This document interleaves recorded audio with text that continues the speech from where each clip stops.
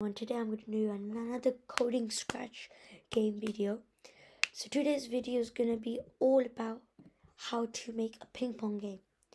So it's not this one, okay? So firstly you need to pick 3 sprites, a line, a paddle, and a ball, any type of ball. Once you have that, then pick your background. When you have those, then put your paddle nearly close to the end. Then put your line at the very bottom and put your paddle a little bit above it and put the ball in the center. So now, let me just remove this. Just a minute. Okay, yeah. So this is a fresh start. Sorry, I didn't know who did, but okay, it's already there. So yeah, next, firstly we'll do the line and let's do it. So one flag clicked.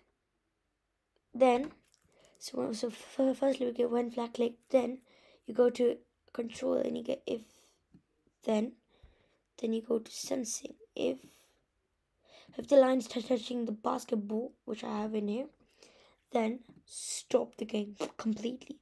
Stop all, yeah. Stop all. And put it, so if it's keep checking, put it in the forever block so it can keep checking. Skip on back, so we've done that. Now I go to paddle.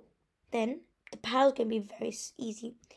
You go to forever block, then you go to set X to let's not put anything, and you mouse X and place it inside there, and then when flag clicked this, so wherever your mouse is going, it will go to that direction. Only left or right, not up and down. Okay, once you're done with that, now next you have to go to basketball. First, so then when flag clicked, then you go to the if then block. Then you put if the ball is touching the paddle.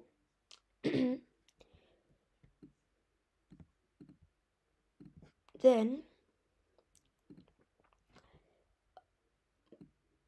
turn 180 degrees and then move 15 steps. Let's say that.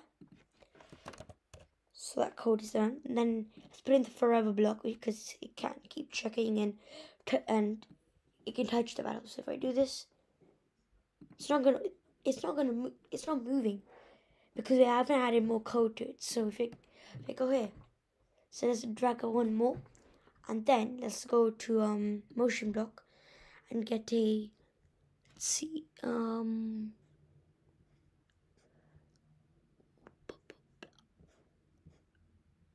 yeah, pointing direction. Let's change the 90 degrees to the half. Change it to 45. So once it bounces the ball, it will go to 45. It's not going to be go yet because it's not. So once you're done, then you go to the forever block and put it inside to forever. And then inside the forever block, you put move 15 steps. Okay.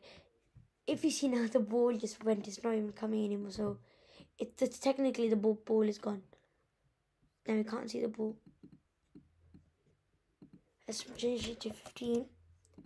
And then the most important part, if on edge bounce. So let's put if on edge bounce. If on edge bounce.